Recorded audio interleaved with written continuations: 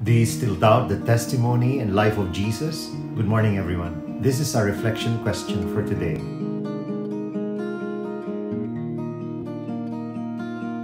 Have you ever wondered why much of tropical Central Africa has not been converted to grasslands for the breeding of cattle? African trypanosomiasis is an infectious disease of humans and animals.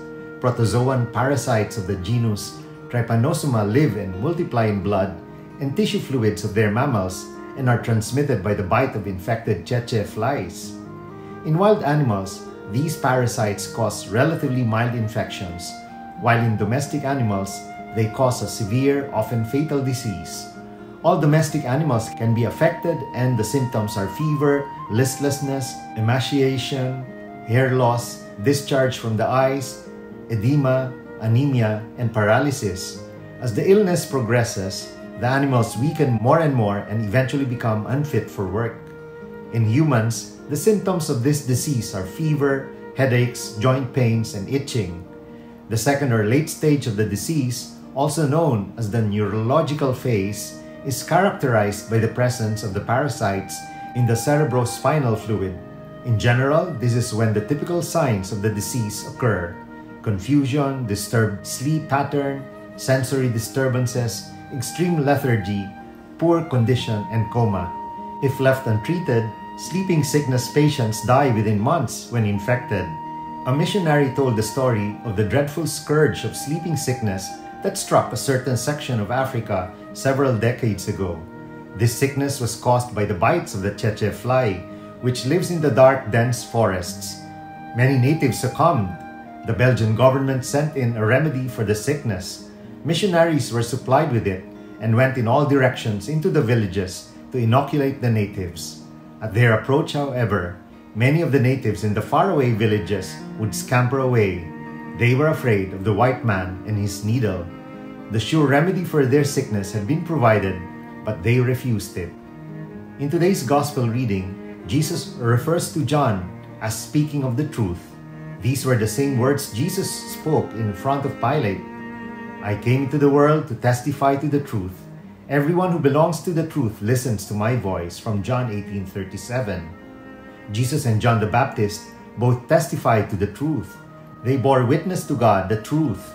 But while John is compared to a shining lamp, testifying to the light of the world, Jesus speaks of himself as the light of the world. We are all John the Baptists through our words and actions that testify to the truth that God is real. When the Jews demanded from Jesus proof of 2 or 3 witnesses, in accordance with scriptures, that he was truly the Messiah they were waiting for, Jesus came up with 4. First was John the Baptist, revered by the Jews as a prophet. He spoke of Jesus as the Lamb of God and the Holy One whose path he prepared for. Second was the miracles of Jesus itself, that was as powerful as any evidence that God is for real and he is God made man for our sake. Third, in Jesus' baptism and at the transfiguration, God himself spoke of his beloved Son, and when God spoke to the crowd, including non-believers. Fourth, the books of the Old Testament, prompted by God's Spirit, spoke of Jesus' coming as the divine Savior and King. Yet the Jews and us continue to doubt.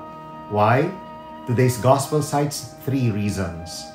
First is our preoccupation with human glory and praise. We are blinded by our human success, our wealth, our position, and status into believing that all these came only from our human efforts. We forget to be grateful and attribute everything to God and His goodness and generosity. Second is our lack of love for God. It needs a lot of faith to love God whom we cannot see. But loving God is manifested in our love for each other. 1 John 4:20-21 tells us, "If anyone says, 'I love God,' but hates his brother, he is a liar. For whoever does not love a brother whom he has seen cannot love God whom he has not seen. This is the commandment we have from him. Whoever loves God must also love his brother." Third is our prejudicial view of scriptural texts. When it is convenient for us to cite the Bible, we do. Yet when we are uncomfortable with what it says, we ignore it conveniently. One of our common pitfalls is our lack of forgiveness of others. Another is sin itself. We continue to be hounded by our addictions, our fears and insecurities, our greed and lust for the pleasurable at the expense of others. Our lack of faith today is pandemic in its proportions. And speaking of the deadly cheche fly, I recall the Tagalog word che, which is a slang that means stop bugging around. Indeed, when the bug of blindness to sin bites us, we must be inoculated with a vaccine of truth to make us see again. We must not refuse, for without an injection of faith, this blindness can be fatal.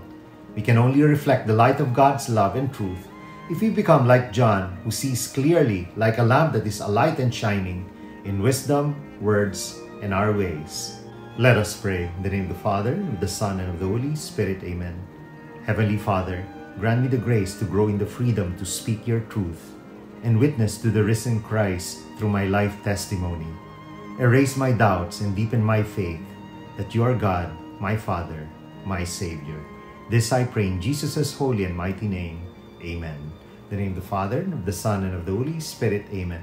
God bless your families, brothers and sisters. God bless our Catholic faith and couples for Christ.